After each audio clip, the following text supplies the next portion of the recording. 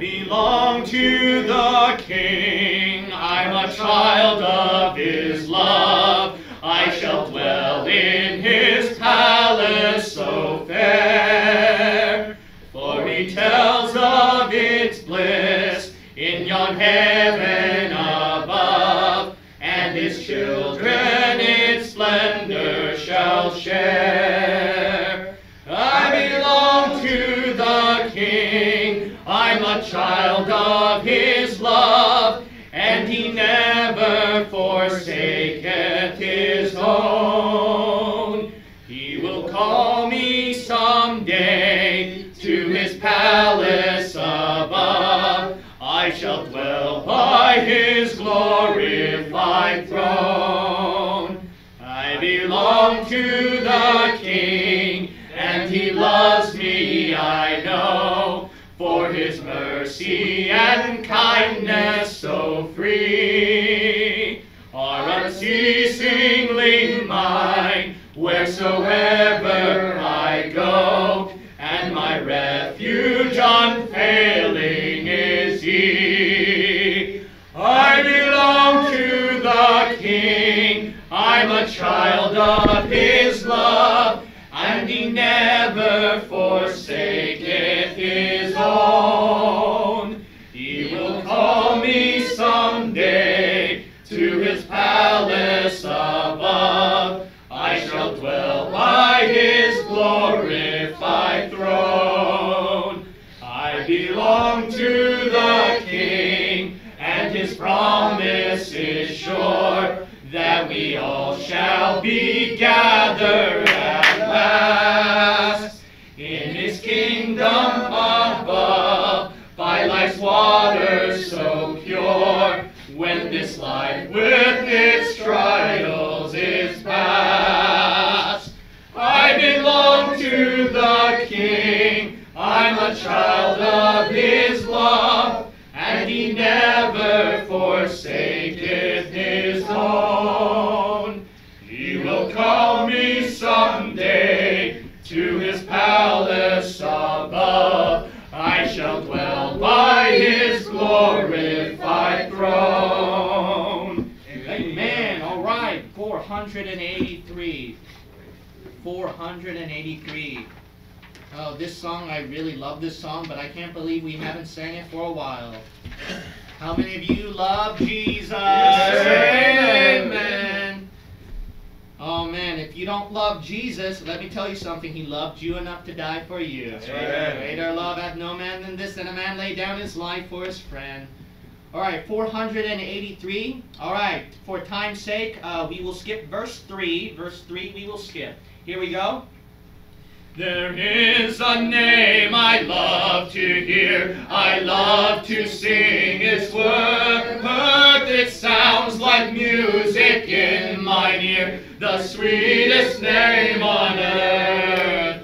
Oh, how I love Jesus! Oh, how I love Jesus! Oh, how I love Jesus, because he first loved me. It tells me of a Savior's love, who died to set me free. It tells me of his precious blood, the sinner's perfect plea. Oh, how I love Jesus! Oh, how I love Jesus! Oh, how I love Jesus, because he first loved me.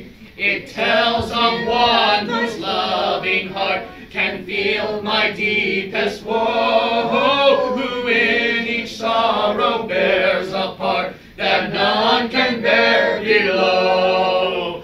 Oh, how I love Jesus! Oh, how I love Jesus! Oh, how I love Jesus, because he first loved me. Amen. All right, please stand. Please stand. Open up your red hymnals to 149, please. 149. I don't know what you're going through in life, but hey, it'll be worth it all when we see Jesus Christ. Yes, sir. And especially when that tempter will be banished and we lay our burdens down, you're definitely going to sing that chorus. It will be worth it all. All right, here we go. Oft times a day seems long, our trials hard to bear. We're tempted to complain, to murmur and despair. But Christ will soon appear to catch His bride away. All tears forever over in God's eternal day. It will be worth it all when we see Jesus. Life's trials will seem so small when we see Christ. One glimpse of His dear face, all sorrow will erase. So bravely run the race till we see Christ. Sometimes the sky looks dark with not a ray of light. We're tossed and driven on, no human help in sight. But there is one in heaven who knows our deepest care. Let Jesus solve your problem. Just go to Him in prayer. It will be worth it all when we see Jesus. Life's trials will seem so small when we see Christ. One glimpse of His dear face, all sorrow will erase. So bravely run the race till we see Christ. Life's day will soon be o'er, all storms forever past. We'll cross the great divide to glory safe at last. We'll share the joys of heaven, a harp, a home, a crown. The tempter will be banished, we'll lay our burden down. It will be worth it all when we see Jesus. Life's trials will seem so small when we see Christ. One glimpse of His dear face, all sorrow will erase. So bravely run the race till we see Christ. Yeah, amen. All right. Let's start the service with a word of prayer. Brother Jack, would you do the honor of starting the service with a word of prayer, please? Dear Heavenly Father, Lord, we come to you this moment to give you honor and praise, Lord, because you're deserving of it, Lord. We thank you for the fellowship that we have with the brothers and sisters this day, Lord. And just like any other day, Lord, we have this day to always do things that according to your glory, Lord, and not ours. Father, we ask that you watch over those who are on their way here to get them here safely. Amen. Lord, we ask you to watch over those who are not able to make it, those who are watching online. And ask, Lord, that you give Pastor the Holy Spirit unction to teach the word, Lord. Amen. And ask these things in Jesus Christ, our Lord and Savior, we pray. Amen. Amen. You may be seated. You may be seated. All right. Take away your white hymnals. Not take away. Take out your white hymnals. No, Take them away. We'll never take them away. We'll never take them away. White hymnals, that'll be the last one we take away. All right. Take out your white hymnals, please. And I love this song. Let's sing page Huh? It's not there? Oh, There it is. 5. It's 5. It's 5. They took it away. Yeah. They edited it out like that IV.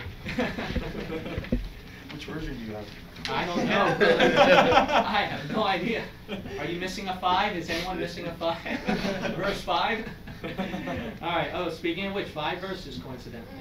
Okay, so we haven't sang this for a long time, actually. Okay, so what we're going to do is sing 1, 4, and 5. All right? 1, 4, and 5. Here we go. Far away in the depth of my spirit tonight rolls a melody sweeter than song. In celestial like strength it unceasingly falls o'er my soul like an infinite calm. Peace, peace, wonderful peace, coming down from the Father above. Sweep over my spirit forever, I pray, in fathomless billows of love. And methinks when I rise to that city of peace, where the author of peace I shall see, that one strain of the song which the ransomed will sing, in that heavenly kingdom shall be. Peace, peace, wonderful peace, coming down from the Father above.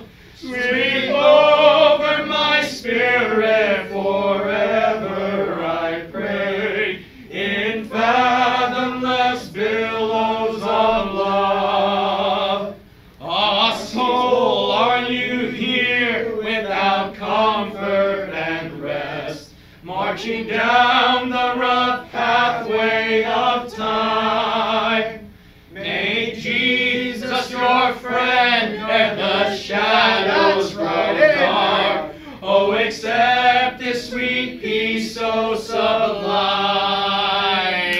Peace, peace, wonderful peace, coming down from the Father above. Sweep over my spirit forever, I pray, in fathomless billows of love.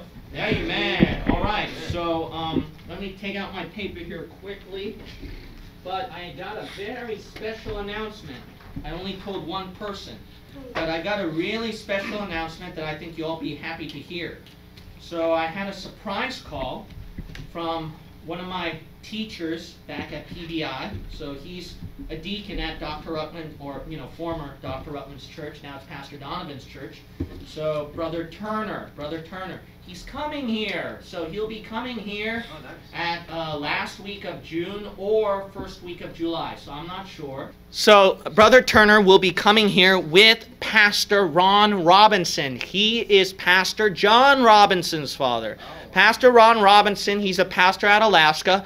But this man, actually, so he knew what it was like in the fundamentalist stuff. He worked as Lester Roloff's associate, was at the staff at Jack Kyle's.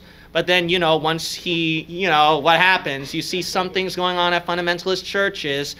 So now, once he got into Dr. Ruckman stuff, he became a Bible-believing pastor. So he's like full-fledged, all the way Bible-believing. I actually referred to him in my book one time. So Pastor Ron Robinson, I can't wait to hear him preach. I'm sure it's going to be very, very exciting. So he's going to be preaching, and then Brother Turner will be teaching. So he was my visitation teacher. Last time I heard him teach was 14 years ago. I know, I look young, but believe me, that was a long time ago. So, man, I feel old even though I'm young. But anyway, so Brother Turner, he'll be teaching whatever the Lord leads on his heart. So he's the one that taught us visitation. If it weren't for him, I wouldn't had the motivation to do apologetics, actually. So if people online think I'm so smart, I fooled all of you. It's because I had good, godly, Bible-believing leaders I submitted to. And that's why I keep stressing on going to a Bible-believing church and submitting. It will change your life. Because of that, he covered all the cults, and I was like so gung-ho after that one. So he'll have a lot of interesting things that the Lord will lay on his heart. So Lord willing, though, Lord willing, they'll drop by last week of June or first week of July. If any of you are occupied on those weeks, I was thinking about doing fellowship on Saturday when they come down. So if any of you are occupied on those weeks, please let me know. All right, please let me know. All right, so your new bulletin is done. So your May bulletin, so this is the first page right here.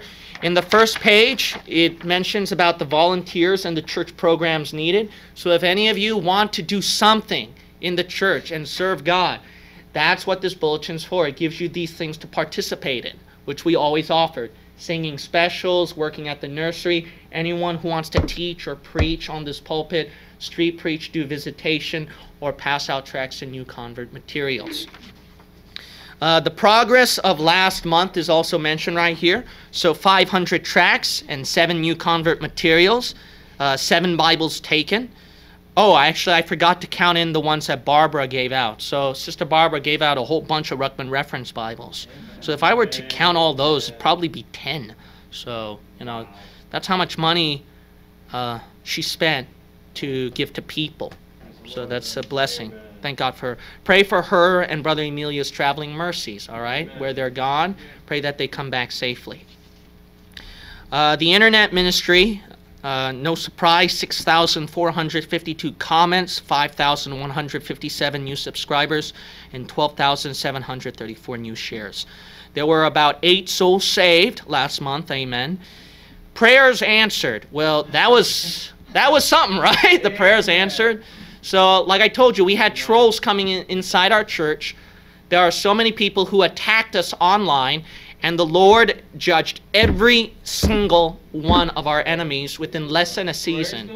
So, I mean, you saw me preaching the sermon, and I prayed, and all of you were praying too. And Brother Chuck at home, God knows how many hours he was praying. He was like, Pastor, I'm going to start praying for those trolls and those enemies who attack you. When he says that, you better be scared, people out there. So the Lord blessed it. And so I posted a video of that. I'm not going to tell you what happened, but if you saw that video, the Lord judged every single one of them, took care of them, and then protected us. So praise the Lord for that one. That is a mighty answer to prayer. I didn't see anything like that within a short time span, actually. Other fruits is that perhaps one of the greatest fruits in our ministry is that we opened up discipleship now. So finally, this is one of the greatest. Why? Because it gives every one of you a chance to grow spiritually more. That is bigger. This is bigger than all the teachings that I do on the internet. You gotta understand. Is discipleship for you, because it gets you to spiritually mature and grow and actually experience yourself. So if I were to choose, I'm going to be honest with you, if I choose YouTube or discipleship, if I choose church building or discipleship, I choose discipleship. Amen. The reason why is because what gets your pastor so motivated more is to see a person himself or herself actually spiritually growing. That's not right. Just giving money, not just building up the membership in church, and not just clicking on the views. It's a person, him or herself, that spiritually grows. That one is the greatest joy to the pastor. All right, page 1 also lists the monthly tithing progress as well. Memory verses, so you have a chance. This week is reviewing Psalms chapter 23. All right, so y'all reviewed Psalms 23, memorize that whole chapter now. And then we're going to start on Psalms chapter 8. That will be the next Psalms we'll be memorizing. All right, Psalms chapter 8.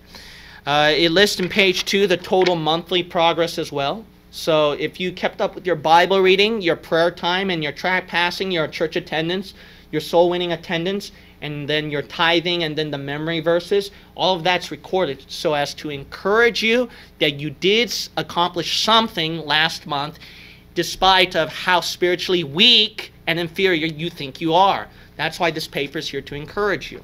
All right, it also lists the total progress of 2017 by the end of from the beginning of 2018 to now. So if you kept up in this small amount of work, an average of 10 members would have read half of the Bible. An average of 10 members would have spent nearly 24 hours of winning lost souls.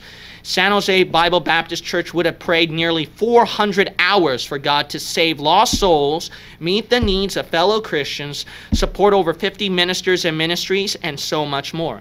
San Jose Bible Baptist Church would have passed well over 3,000 tracts. San Jose Bible Baptist Church has nearly 75 souls to salvation. San Jose Bible Baptist Church would have memorized 3 entire Bible chapters. Do you realize that?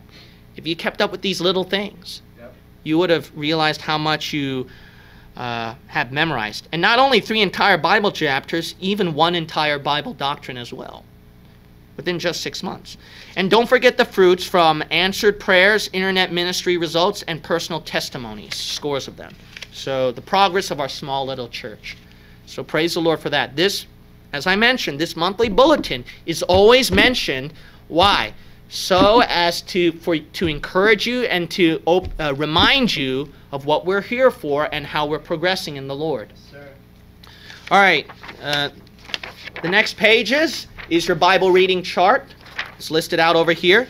Just 3 tracts a day, 15 minutes of prayer, and then 3 chapters of the Bible. And then basically you would have accomplished all of that progress that I mentioned before. All right, the prayer list. So our prayer list is right here on front and back. We have a new missionary, Mike Huggins, Dr. Ruckman's son. He'll probably even do that chalk talk like his dad did.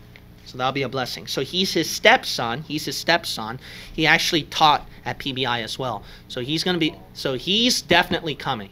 He's coming at August. Second week of August. So he'll be here second week of August. That's something you don't want to miss out. So he'll be coming. We got a special. So let's lift up our voices like a trumpet. Amen. All right. Would you be free from the burden of sin? There's power in the blood, power in the blood. Would you or evil a victory win? There's wonderful power in the blood. There is power, wonder-working power in the blood, of the Lamb. There is power, wonder-working power in the precious blood of the Lamb. Would you be whiter, much whiter than snow? There's power in the blood, power in the blood. Sin stains are lost in its life-giving flow. There's wonderful power in the blood. There is power, wonder-working power in the blood, of the Lamb. There is power, wonder-working power in the precious blood of the Lamb. Would you do service for Jesus your King? There's power in the blood, power in the blood. Would you live daily his praises to sing? There's wonderful power in the blood. There is power, wonder-working power in the blood, of the Lamb. There is power, wonder-working power in the precious blood of the Lamb. Brother Tom can take the Lord's offering and ask God's blessing upon the church service with the word of Heavenly prayer. Father, thank you so much. I have to say this. Thank you so much for the weather, Lord, because we had That's a good, really brother. good time Amen. preaching. We were able to use it. Lord, thank you also for advances in technology and air conditioning, because, Lord, Yeah, that's people right. weren't able to pay attention in the hot weather, Lord. I don't know, we're not as tough as the people back then in the Great Awakening times. But Come on. Thank you so much, Lord. Heavenly Father, I know that all of us are going through troubles, but we look at our missionaries who are trying to spread your gospel and Bible-believing Christianity all over the world, and they're struggling, Lord, and they That's need right. you. Come They on. need the power of the blood on them every single day as they go out, whether or not they're going out preaching or teaching or doing visitations, or just even at home struggling with their problems, Lord. They need you and the power of your Son's blood. Please, I pray that you'll please fill them with the Spirit and have mercy on them, Lord, and help them do your work here in this world, Lord, as they're still here. And Lord, I pray that we'll please be able to give cheerfully and hopefully as much as we can to these missionaries, because they really are trying their hardest. We can all see that through their letters and all the prayer requests that they've been asking, Lord. We know they're not slacking off, so Come on. we pray that you'll help them and help us help them as well. Pray this in Jesus' name. Amen. Amen.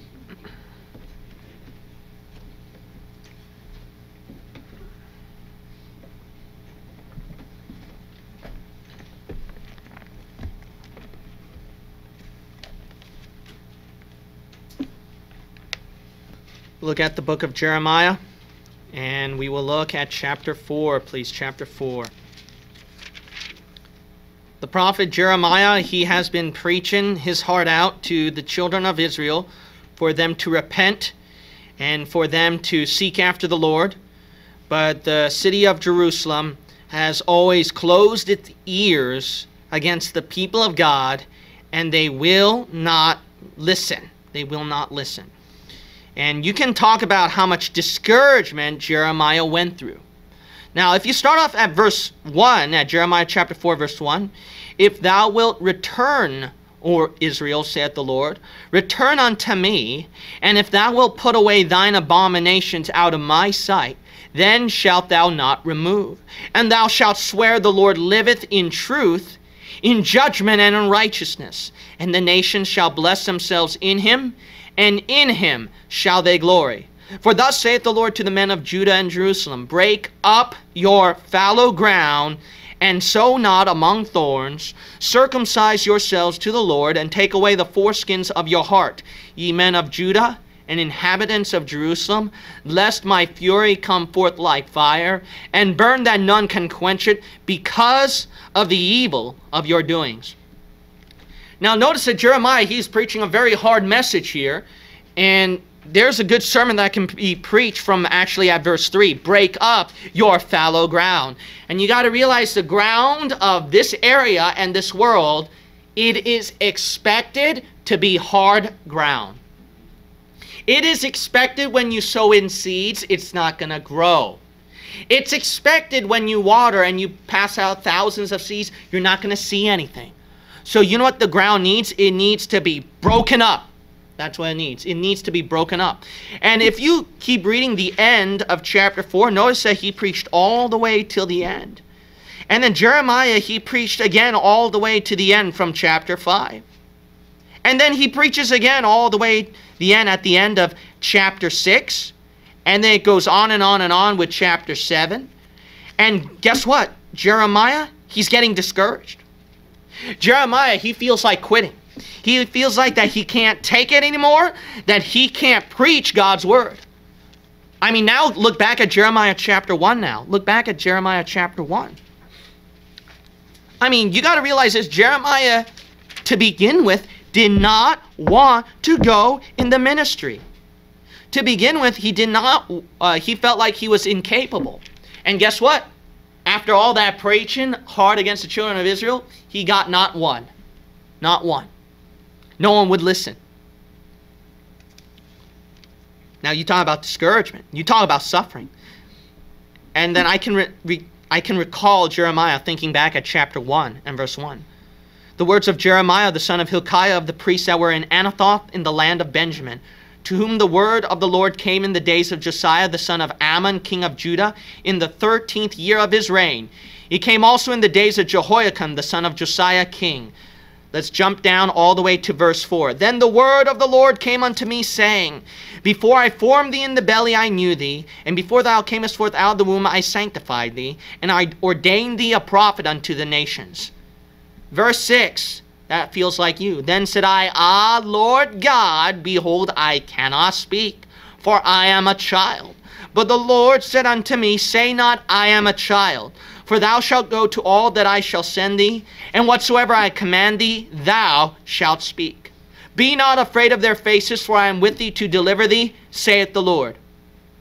You know what God told Jeremiah? Don't be afraid. I'm going to be with you. I'm going to take care of you. I'm going to have you preach. Now, what are you driving at, preacher, going through the life of Jeremiah? Be patient with me right here. I'm trying to tell you something. If you can picture yourself like Jeremiah. If you can picture yourself like Jeremiah, you're feeling like that right now. that you went to church, you passed out tracts, you prayed, you read the Bible. You thought that if you were going to go to some place, or if you're going to come to this church, or if you started serving God, that you're going to set the world on fire. That's not true. That's not reality. Reality is that when you sow a seed, the birds, which is demons, the devils, are going to come up and eat it up. That's what's going to happen. You think you're going to get your first soul saved as soon as you started discipleship class? Did you think that as soon as you started praying that you're going to see a lot of people listening to you at least? Did you think that by starting to come to this church that you can do great things for God? That's not how it goes. You know how it goes? You sow a seed, and then a bird comes down and eats up that seed that you planted. And then you sow in hundreds, and the birds come down and eat up that seed. And then you recall yourself back at chapter 1 when God told you through the preaching of the word, hey, you know you got to attend discipleship class. Hey, you know you got to attend street preaching, visitation. You know you got to start praying. You got to start reading the Bible. Hey, you know you got to preach. You got to teach. And then you told the Lord to begin with, Lord, I told you to begin with, I am not capable. I am not ready. I don't think I can do it. And that's what the devil's trying to do, bring back your past. Amen. Preach. And trying to remind you that, see, you weren't ready after all, you weren't capable after all, and you should stop coming to church, you should stop reading the Bible, you should stop praying, you should stop coming to soul winning. Why bother? I mean, you sowed in the seeds and the birds came and picked it up. Not only that, you sinned here. You backslid something over there. Why keep going? Why bother? That's what's going on. Jeremiah, you know what he is? Why am I harping on Jeremiah so much? Because he is the perfect person for you Christians, and I mean you Christians today. No other time period is perfectly applicable than today for Jeremiah. You know why? Because at the last day of the nation of Israel, when God was about to pour his judgment, he sent in a Jeremiah, and no one listened to him.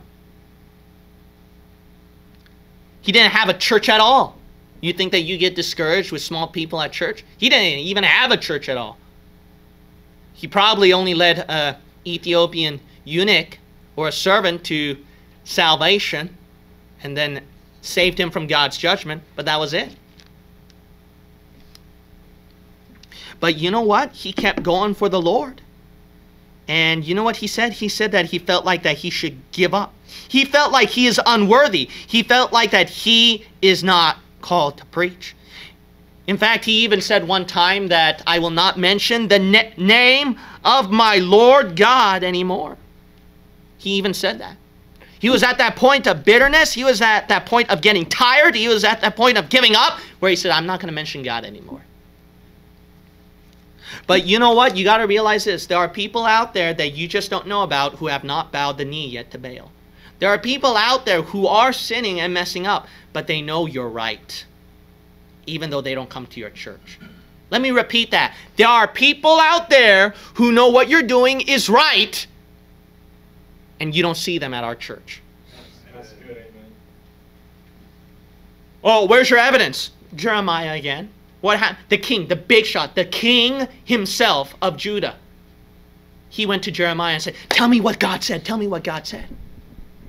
I'm afraid of my enemies. That king protected Jeremiah, actually. Even though the princes and the government leaders, they all persecuted and imprisoned Jeremiah, you know what happened? I'll tell you what happened. The king kept protecting Jeremiah, even though the king did not go all the way, even though he was probably not saved. But he listened. He realized there's something right about Jeremiah. And I'm going to tell you something. When you come out to street preaching and you hold a sign and then you preach on the streets, those people aren't going to come to your church. But they know you're right.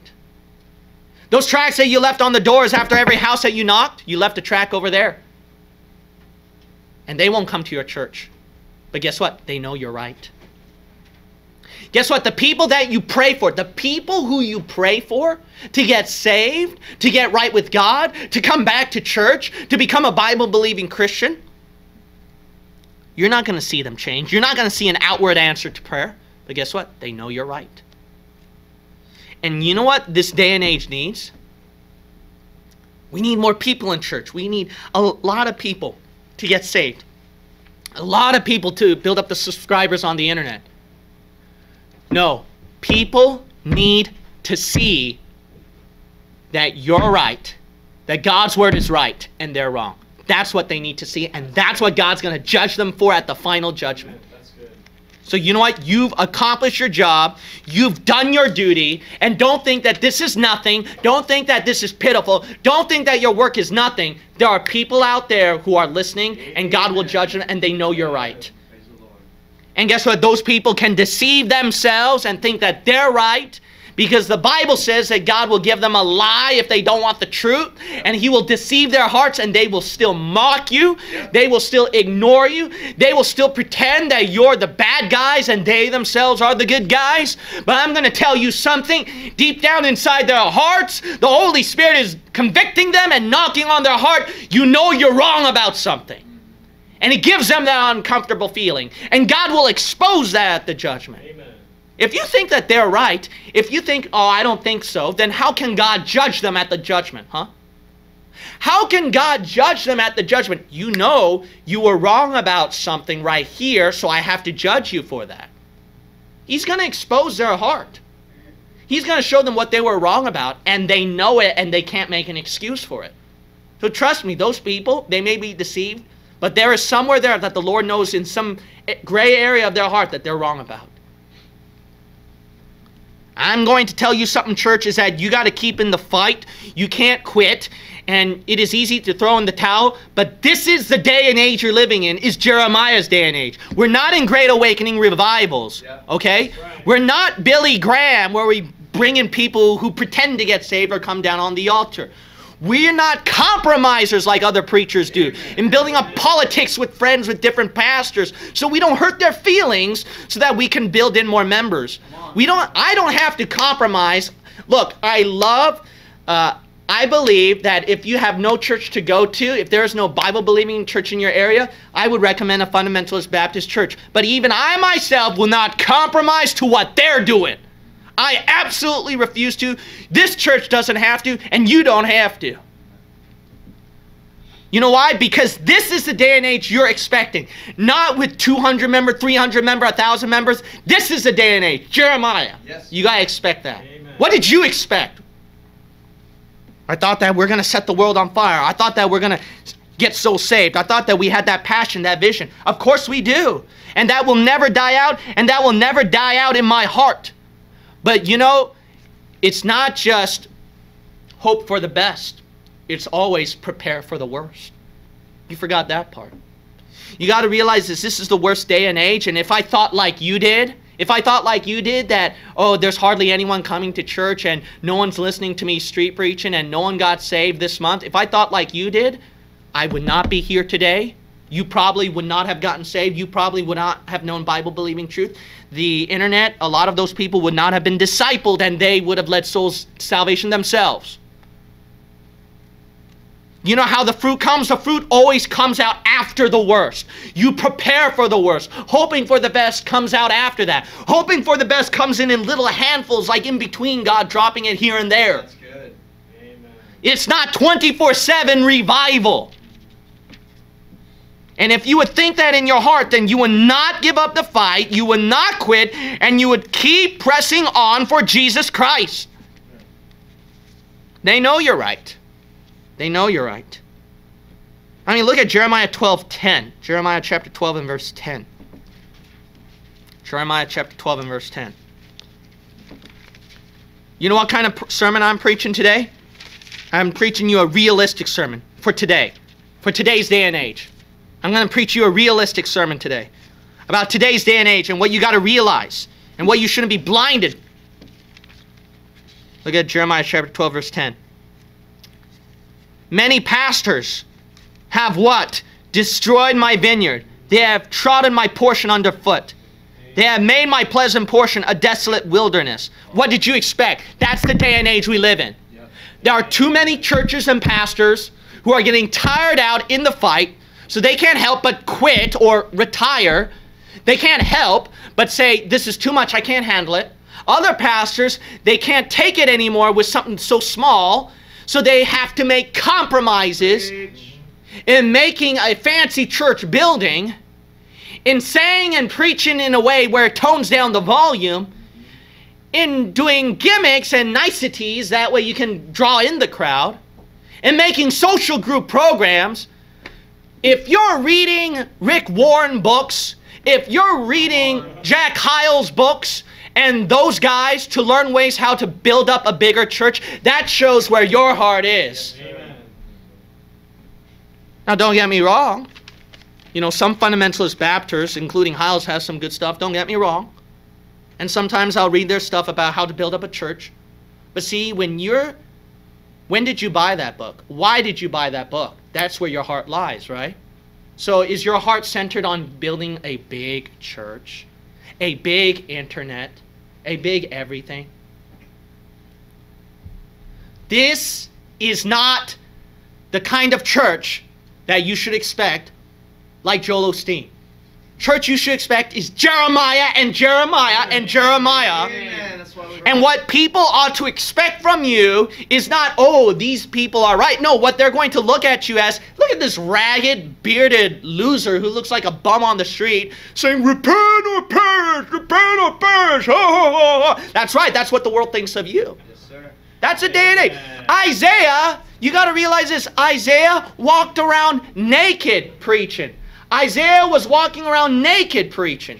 Ezekiel was eating dung when he was preaching.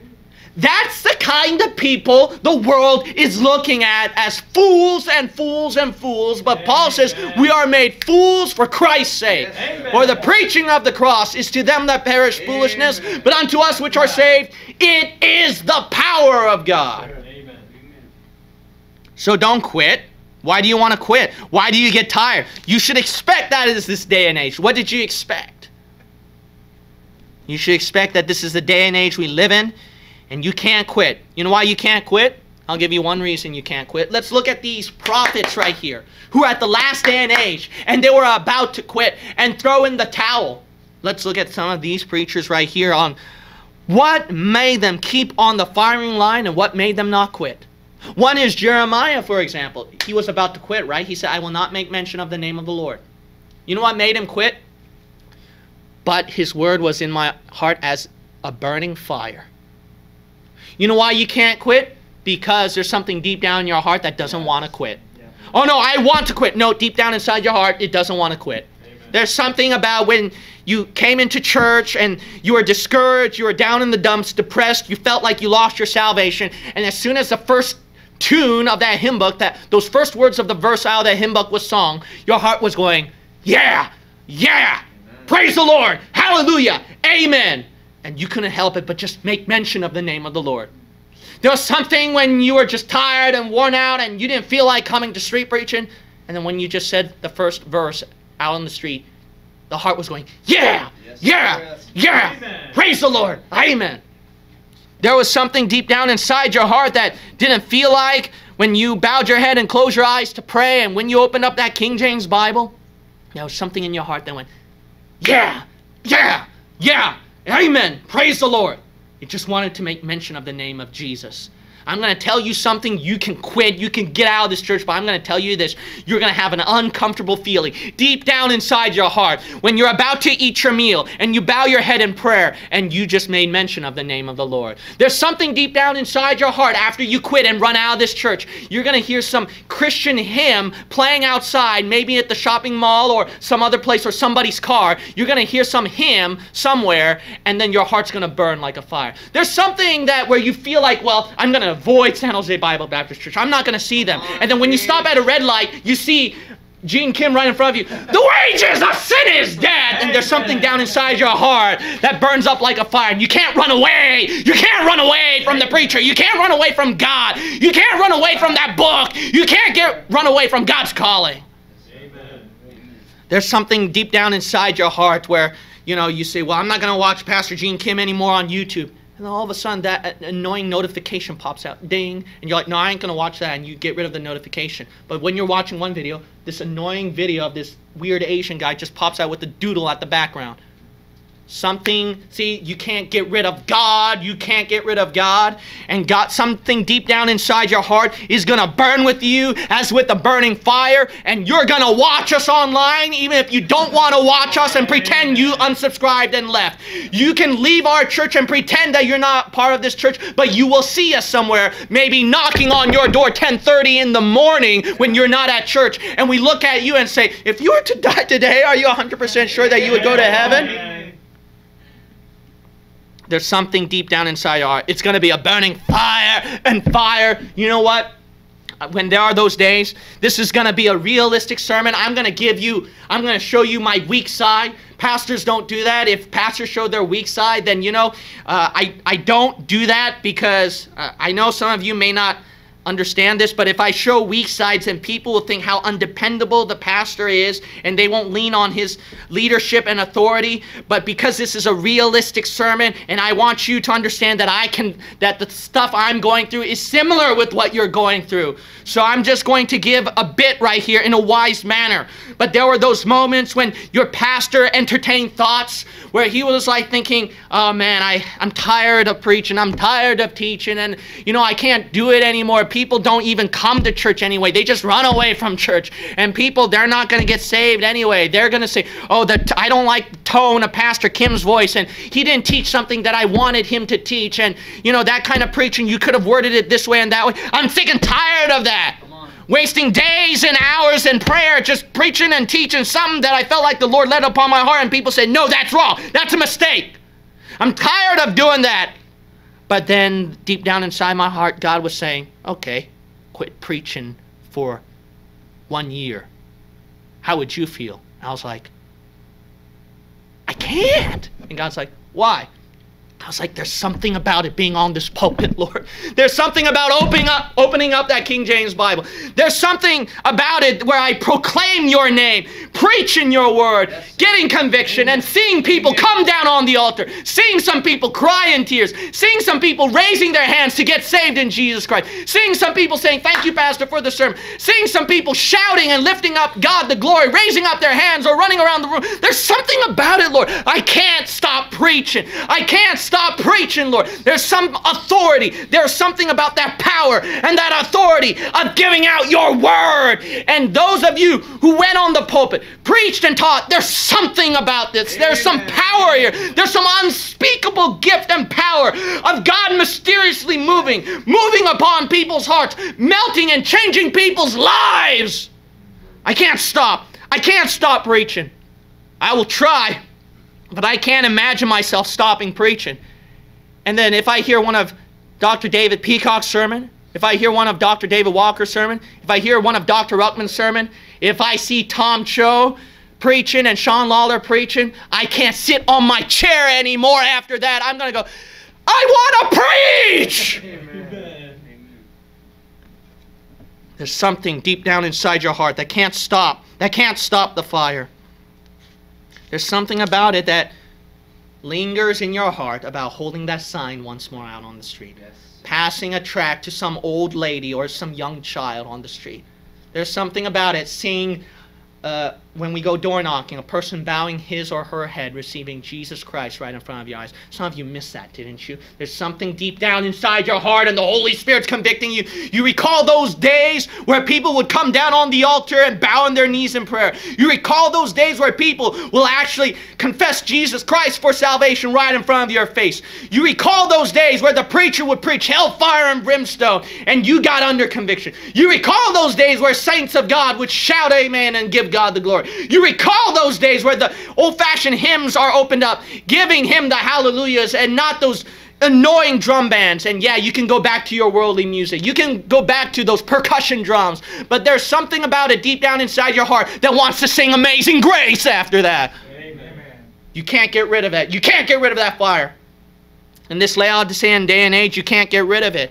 If you have the Holy Spirit in you, you can shut him out. You can try to ignore him. And yeah, you might yield to your flesh, but you're going to be a miserable louse. Guilt will well up in your mind. And there's just something about it that wants to feel clean again. Right. Something about it that wants to feel the fire again. That's right. I am sick and tired of saying, man, I remember those days back in the blowout. I remember those days back at summer camp. I'm sick and tired of that. I want it to be now, on an old-fashioned Sunday, on an every Sunday, where we have the fire and give God the praise and get on fire and try to win souls. Get on fire and start praying. Amen. What happened to us? I'll tell you one. Another one is, let's look at 1 Kings 19. 1 Kings 19. Let's look at another prophet right here.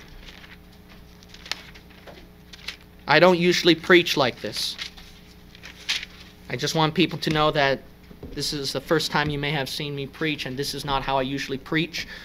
This is just, I'm laying all the cards on the table. This is just really Gene Kim right here. This is Gene Kim all exposed and open right here. This is him preaching from his heart. Let's look at 1 Kings. And we'll look at chapter 19. And look at verse 2. Then Jezebel sent a messenger unto Elijah, saying, So let the gods do to me, and more also, if I make not thy life as the life of one of them by tomorrow, about this time. So Jezebel wanted to kill this prophet Elijah. But what happened right here? Verse 4.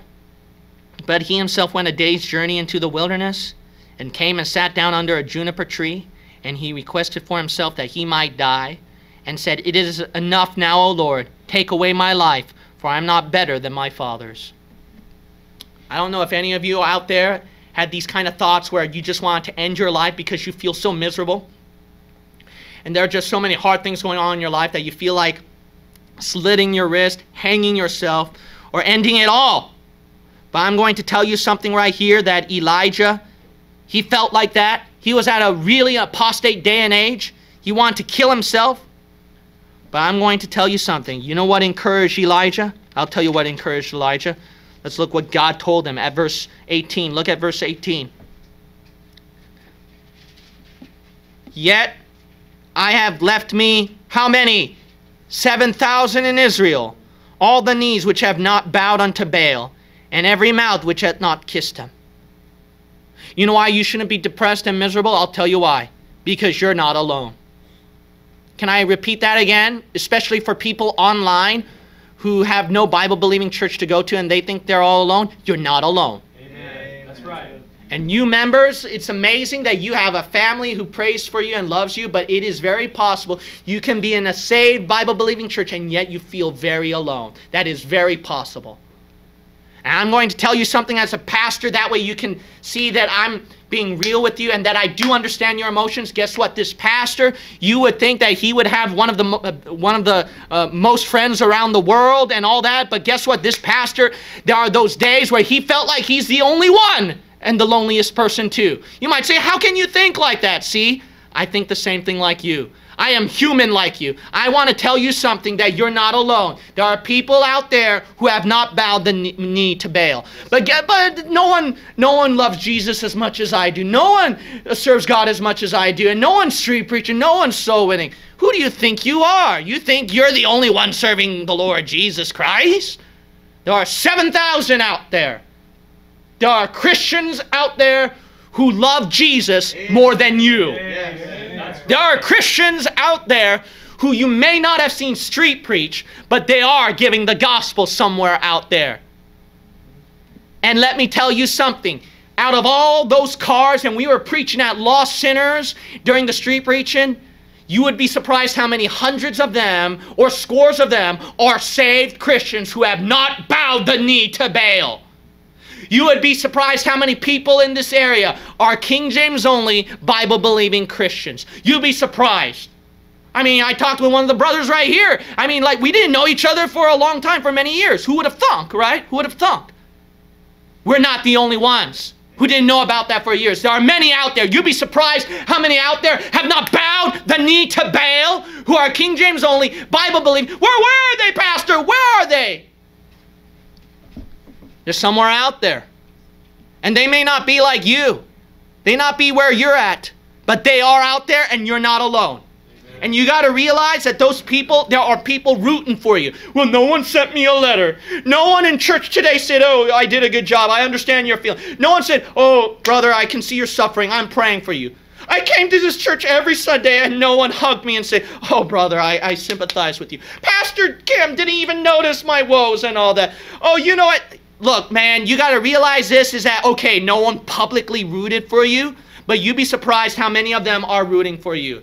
Do you know this pastor was so encouraged? I just posted a video yesterday, and I was so surprised how many people who I never saw commenting before or rarely comment, some of them who I didn't see for years, all of a sudden I just see floods of comments and comments and comments and comments and comments. And I was so touched, and I was so overjoyed of people saying, we don't want you to quit. We want to pray for you. We didn't know you went through suffering. We didn't know what kind of enemies were attacking. Want you to know we're rooting for you. We're praying for you. San Jose Bible Baptist Church, we're not alone. You got to realize there are many people out there who are praying for our church, even if you don't pray for this church, even if you don't pray for yourself. There are people out there that are rooting for you, and you don't see them. You never see them until you go to heaven. You never see the soul saved. Oh, no one got saved in my street preacher. No one got saved when I personally witnessed to them. No one got saved. You'd be surprised how many are in heaven saying, thank you so much for leaving that tract. Thank you so much for preaching that gospel on the street. Thank you so much for posting something online. Thank you so much. Well, you know, I never met you at my workplace before. Well, yeah, I know, but I saw your testimony at the workplace, and that have touched my heart, and I silently received Christ for my salvation, even though I'd never went to you or befriended you. You'd be surprised how many people will be up in heaven who will be rooting for you and got your back and are saved like you and are Bible-believing like you. You're not the only one. You may be the only public one, but guess what? Invisibly, there are many people who got your back, and we're not the only ones. So that should encourage you. You know why you shouldn't quit? I'll tell you why you shouldn't quit. Because of all those invisible fruits. I saw zero fruit. You mean zero public fruit. What about the hundreds of invisible fruits? Huh? How about the hundreds of invisible fruits that you didn't see? What are you going to do with those, huh? You're going to give all that and flush it down the drain? God knows what fruits you produced. God knows the fruits that you produced even though you didn't see it. And God's like, man. And there's Gene Kim going, oh, you know, oh, I'm all alone, and this is so hard, and God, what am I going to do with everything else? How are you going to take care of this and that? And, you know, the Lord's just probably chuckling up in heaven and saying, oh, my goodness, did you see all these fruits? Gene, did you see, imagine how many souls you're going to see up in heaven. Imagine all these people who became Bible believers when you go up to heaven. He's going to look at you, and he's laughing up in heaven perhaps, where you're sobbing in tears and breaking down, and I understand that feeling because I've been through it, breaking down in tears, sobbing and feeling alone and broken down and thinking that everything is given up, and you feel like things are too rough and hard, and you're about to throw in the towel. God is right now up in heaven, and he's probably chuckling, man, look at all this fruit and that fruit, this fruit and that fruit, this fruit and that fruit, and you're going to drop all these fruits. You're going to drop all these fruits, huh? Imagine you gave up 200 fruits that you didn't see just because you didn't see a single fruit. Just because of one public fruit you didn't see, you throw in a towel and give up 200 invisible fruits up in heaven. Imagine when God opens up the judgment seat of Christ, plays your life. It is literally a dramatic, we're going to see the greatest drama and the most exciting television show you're ever going to see. It's your life. And he's going to have different people's lives intertwined with you. And he has a drama and the action and the excitement and the climax and a plot twist set up where the hero is about to throw in the towel and he doesn't see, but hundreds of miles away, a person just somehow received a chick tract, bowed on his knees, and received Jesus Christ for his salvation. You know why you can't quit? Because there are many people, you have many invisible fruits, even though you don't see one public fruit. That's why you can't quit. That's why you can't throw in the towel. You know why you can't quit? You can't throw in the towel? Because of fear. Amen. Look at Jonah. Look at the book of Jonah, chapter 1. I don't want to do this work. I want to run away from God. Can I tell you something, friend? You should be afraid when you throw in the towel. Amen. Oh, I thought this was going to be good, positive stuff. No, sometimes you need something negative to get you back in the fight. You need something that doesn't feel good to motivate you to not quit. You need that sometimes too. And I'm gonna put myself in here. Now the word of the Lord came unto Gene Kim, saying, "Arise, go to San Francisco, that great city, and cry against it, for their wickedness is come up before me." But Gene Kim rose up to flee unto where? Somewhere at the south, where there's a bunch of Bible believers right there. Amen. And went down to Joppa, and he found a ship going to Tarshish. For he paid the fare thereof, and went down into it to go with them unto Tarshish from the presence of the Lord. But verse 4, but the Lord sent out a great wind into the sea. Not only that, look at verse 17. Now the Lord had prepared a great fish to swallow up Jonah. You know why I can't quit? I'm afraid to quit. Amen. That is good stuff, amen. You know why I can't quit? I'm afraid to quit. Yeah. I'm afraid that once I throw in the towel, what the devil's going to do to me, what the consequences of my sin that I will reap, and what the Lord will do to spank me back. Yeah. Amen. And I'm going to tell you something. If you don't come to San Jose Bible Baptist Church anymore, you should be afraid. If you unsubscribe and don't want to participate in a Bible-believing internet ministry anymore when you're all by yourself, you should be afraid. If any of you want to stop reading your Bible and praying and stop serving God, you should be afraid. Right. If any of you want to become an atheist after this because God has been unfair to you, you should be afraid. Amen. This is not a time where I start to heal your little wound and comfort you. You already heard enough of that. You need to realize that there's going to be a bigger wound if you don't get that wound taken care of. That's right. Amen. You should be afraid. You know why I'm afraid? I'm afraid that once I find the first flight to go back to the south somewhere, the Lord might send in some lightning and I can't sleep peacefully after that. And I might go, oh man, what if the plane crashes? I'm afraid to go to the car and run away someplace because the Lord might just send a little car to hit next to me or a truck to run me over. Oh, Pastor, you shouldn't say stuff like that. That's scary. Yeah, good. You should be scared. You need to hear this stuff. Amen. Oh, I'm not coming to church anymore. I want to stay in my home. You should be afraid. Yes. You should be afraid. The Lord might just send lightning down from heaven and just burn down the roof. Lord just might send in some nasty thing happening in your house so you can feel miserable at home. Yeah, you should be afraid. You should be afraid. Oh, no, you know what? I want to go hang out with my worldly buddies. Oh, no, I want to stick to my workplace. Oh, no, I'm just too busy with my schoolwork. Oh, yeah, you should be afraid when you go to there. You should be afraid. The Lord might just send something bad happening at school or at work or with your friends going on. You should be afraid. I'm afraid to quit. I'm afraid to quit. And that should be the reason why you shouldn't quit. You know why you shouldn't quit? Because you should be afraid. If there's nothing that can encourage you or comfort you, at least be afraid, will you? At least be afraid to stop mentioning the name of Jesus. Be afraid to bail out on the Lord. Because you don't know what's going to happen to you, what the Lord might chastise, what the Lord might take away from your life. He has some great big fish out there. And you got to realize this, you're not safe until you stay in that ship. And as long as you stay in the ship of the Lord Jesus Christ, the ship of Zion, you're safe. Once you get out of that ship, God has a big whale about to swallow you up. And that big fish is the world, the flesh, and the devil.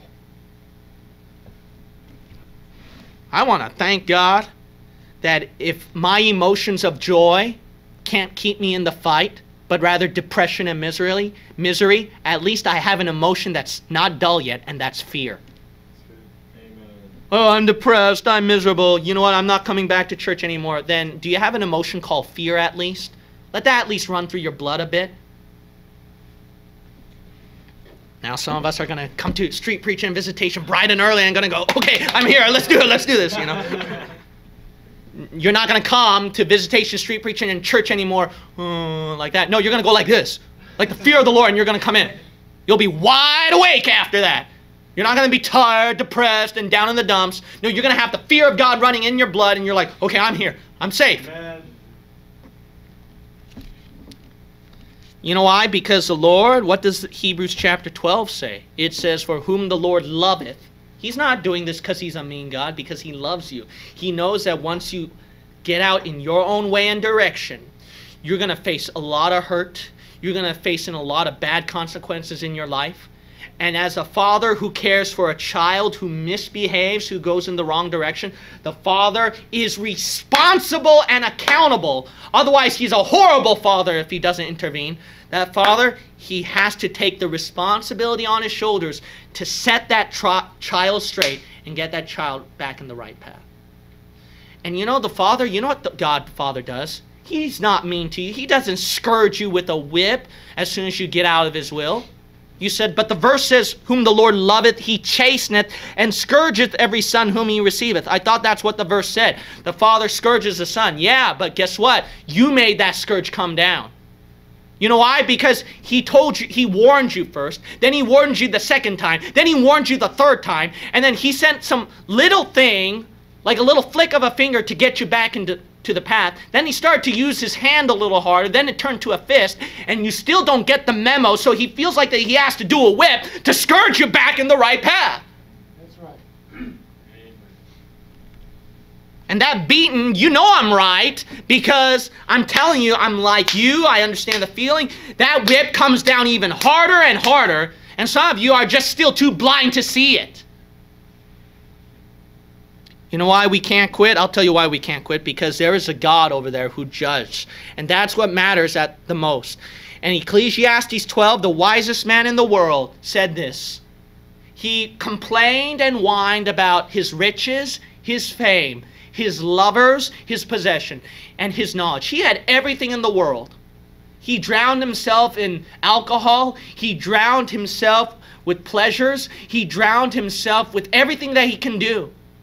But you know what he said? Vanity, vanity, all is vanity. And he realized at the end what mattered was not what made him feel better, what eased his suffering. What mattered was what?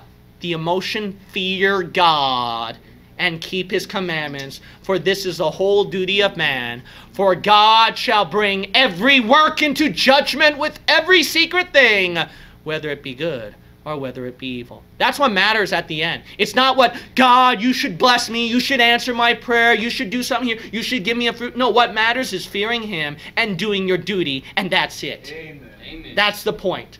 Because there's a judgment at the end where he records every secret thing you've done in your life and says, okay, how much have you done for me? See, that's what matters at the end. What does it matter? Who cares if your life is miserable, boring, depressed, everything's unfair in life? What good is all that at the judgment seat of Christ? What does it matter when all the works you've done for Jesus Christ turns into smoke and God can't give you eternal rewards? This world's going to burn. Your life's going to turn to dust.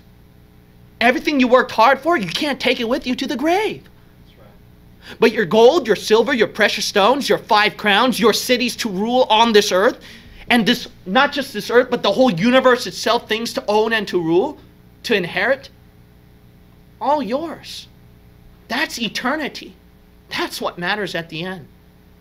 And all you whine about and complain is just a little more money, a roof over your head, some fruit right in front of your face. Really? What about the gold, silver, precious stones, and all that lasts for eternity, huh? What are you looking at? Set your affection on things above and not on things on this earth. You looked at this earth too much, and that's why people are quitting, giving up the fight. Don't throw in the towel. Jesus saves. Roman slaves, turn or burn, repent or perish.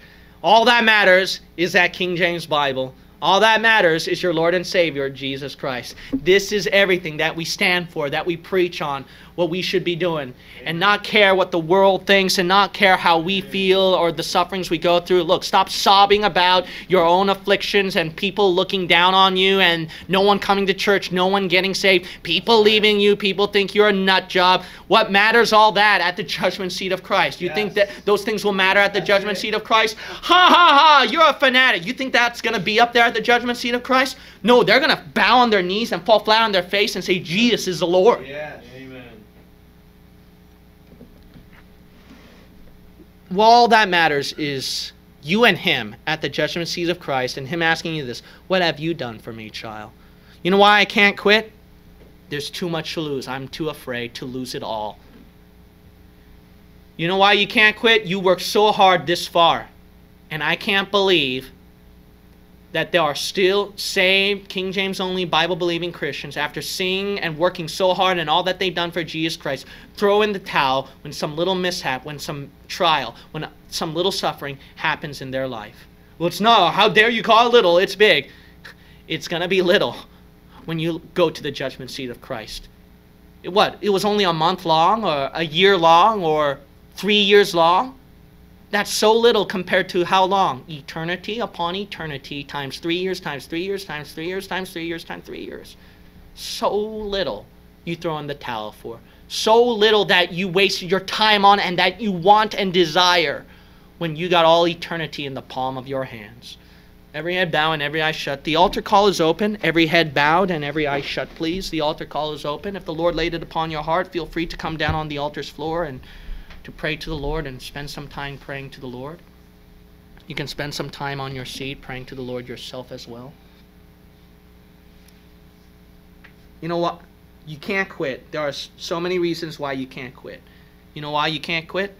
There's something in you that still loves God. That's why you can't quit. There's something in you that loves that Bible-believing church, loves the old-fashioned hymn, loves that King James Bible, loves Bible-believing truth. There's something in there that still loves Jesus who died for you. You know why you can't quit?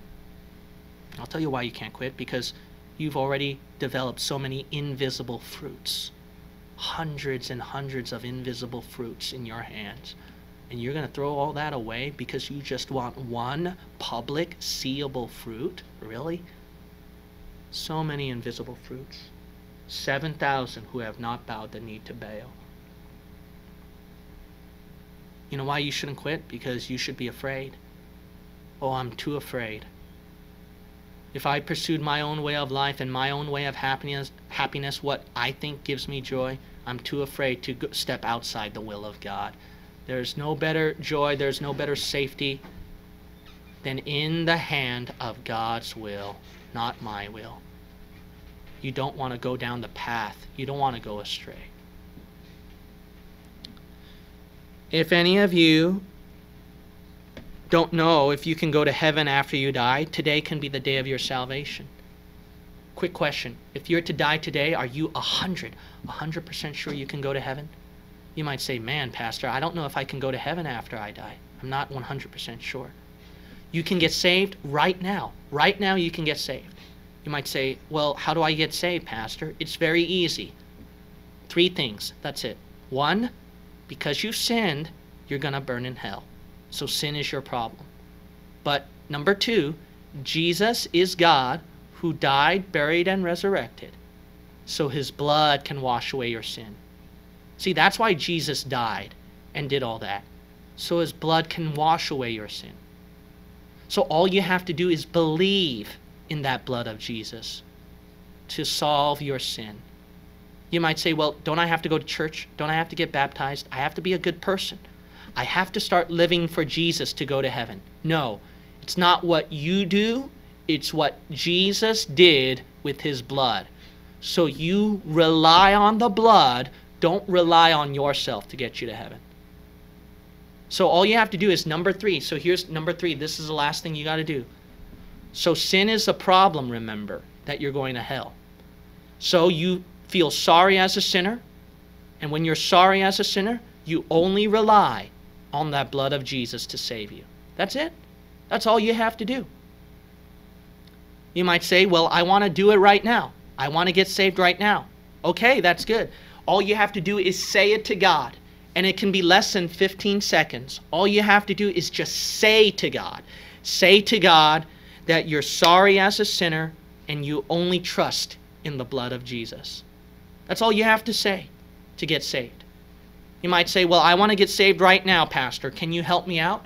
Sure, I'll help you out. I can help you out. I'll give you the words on how to say it, and you can repeat after me. Now remember this, repeating words in a prayer cannot save you. It's relying in the blood of Jesus, believing on what he did on the cross that saves you. I'm just giving you the words on how to say it. That's it, okay? All right, so if you want to get saved right now, and I'll give you the words on how to say it, you can just repeat after me. Don't worry that no one knows who you are and every head is bowed and every eye is shut. No one is looking around. No one knows who you are, and I'm not going to point you out, all right? You can just say it. You don't even have to say it out loud, okay? Just say it inside you. You don't have to say it out loud. You can just say it inside when I give you the words. Okay, you can repeat after me. Dear God, I repent as a sinner. I believe Jesus is God, who died, buried, and resurrected, so his blood can wash away my sin. I only rely on the blood to save me. I'm not relying on myself or anything good I do to save me. In Jesus' name, I pray. Amen. Amen. All right, if you would just bow your head and close your eyes. One last time, 60 seconds, and I promise you we're done. We'll be done right after this. Now, if you got saved right now, if you repeated those words after me and you just got saved right now, could you slip up your hand real briefly, real quick? I'm not going to point you out. I'm not going to point you out. No one knows who you are, and every head is bowed and every eye shut. Okay, God bless you. Thank you, thank you, thank you. Praise the Lord. I just want to rejoice and be thankful that someone got saved. That's all. All right, let's close with a word of prayer. Heavenly Father, thank you so much for salvation through the blood of Jesus Christ. And thank you so much that you are there during the midst of our suffering. And God, after this, I'll tell you one thing, Lord. San Jose Bible Baptist Church cannot quit after this. In Jesus' name we pray. Amen. Out of all the wrong doctrines that's happening in our day and age at the last days of the church, as the apocalypse is coming even closer, the point of all this, friend, is that you won't be even able to grow in knowledge of the truth, in Bible-believing truth, until you get saved first. The most important question you have to ask yourself after watching all this is, if you were to die today, are you 100% sure that you're going to go to heaven? Perhaps one of these wrong doctrines have affected you, and you had the improper way of salvation. As you have seen before, the way to get saved is very simple. It's only simply salvation by grace alone, without works, through the Lord Jesus Christ in this Christian day and age. If you're not sure that you can go to heaven after you die, it's very simple to get saved. First of all, you have to understand that because of sin, God is a holy God, and He cannot even allow 1% of sin into heaven. So He has to judge sin with a burning hell. So it is very important that you got to realize how serious sin is, and you must repent. You might say, well then, I guess I have to clean up all my sins. I guess I have to go to church. I guess I have to get baptized. I have to be a good person. No, my friend, good works can never save you. Jesus is God who died, buried, and resurrected so that He can pay all the sins for you. You don't have to pay a single sin for yourself. So all you have to do as a repentant sinner is turn to what He did on the cross alone for your salvation. You might say, well, Pastor, I do believe only on what Jesus did on the cross to save me. That's great. Then all you have to do is just say that to the Lord. You might say, well, preacher, I haven't prayed much before in my life. I don't know really how to say it to God. Can you help me out? Sure. You could say it this way. Dear God, I know I'm a sinner. As I repent, I put my faith that Jesus is God and that He died, buried, and resurrected so that His blood can wash away my sins. I put my faith in that alone to save me, not my good works. In Jesus' name, I pray. Amen. Congratulations, my friend. If you meant it with all your heart that you put your faith only on what Jesus did on the cross through His blood to save you, then you are saved. It's that simple, my friend. Now, my friend, it is important to grow in Bible-believing truth. You now know the truth. What are you going to do about it? As the apocalypse comes even more closer and Satan's about to set up his kingdom even more, there are many souls dying and going to hell. and even many more churches out there who don't know right and wrong doctrine. It is up to you now on what to do. And go to our resources site, www.bbcenglish.org, and click on the resources link over there, and it'll give you everything that you need to grow in grace. The next step of your journey now is up to you. We've done our part, giving you this movie. All of it was done for free by the love of the people. God bless you.